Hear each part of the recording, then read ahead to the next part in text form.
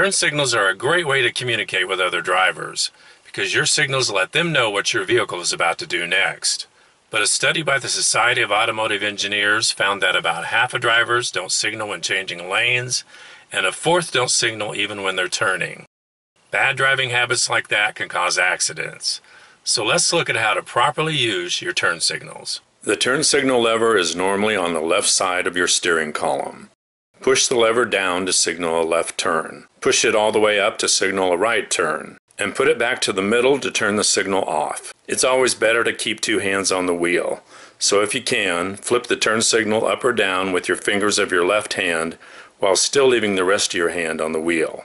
If you're making a turn that's a lot less than 90 degrees, your turn signal may not cancel itself. In that case, make sure you manually put the turn signal lever back in the middle, neutral position. If one or both of your turn signals would ever quit working, there are hand signals that you should use. Hold your arm straight up to signal a right turn, hold your arm straight out to signal a left turn, and hold your arm straight down with your palm facing backwards to signal that you're going to slow down or stop.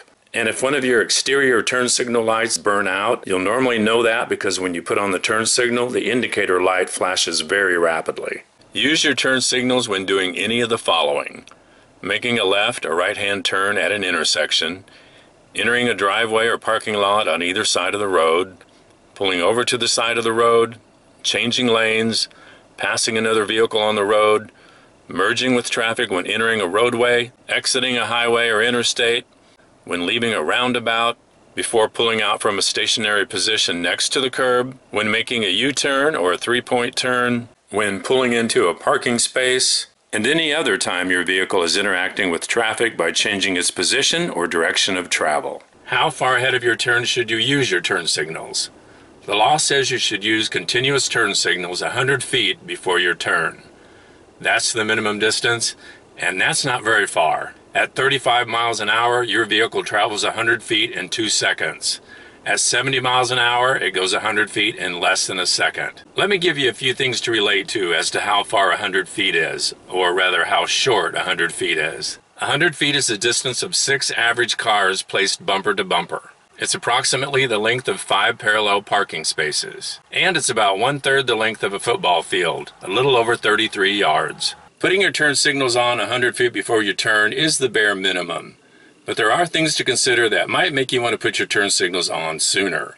In general, sooner is better, as long as you won't cause confusion to other drivers around you. I live in the state of Illinois, and our rules of the road say that you should put your signals on 100 feet before your turn in a residential or business district, but 200 feet ahead otherwise. And the faster you're going, the further away you should put on your turn signals from where you're going to turn or pull off. That gives other drivers more time to be aware of and be prepared for what your vehicle is about to do. One situation where it isn't best to put your signal on farther out is when you're on a road that has multiple exit points that are very close together, like on the road pictured here with several fast food restaurants. If you put on your signal too early, it will confuse drivers behind you, as well as those trying to pull out onto the road in front of you. Put on your signal when you're close to your exit point, and your brake lights will serve as an earlier warning to the vehicles behind you. Unfortunately, you're going to run across drivers that don't use their signals properly, or just don't use their signals, like these drivers. This driver turned off the road without using his right turn signal, and this driver looked like he was going to go straight because he had no signal on, but instead turned left in the intersection.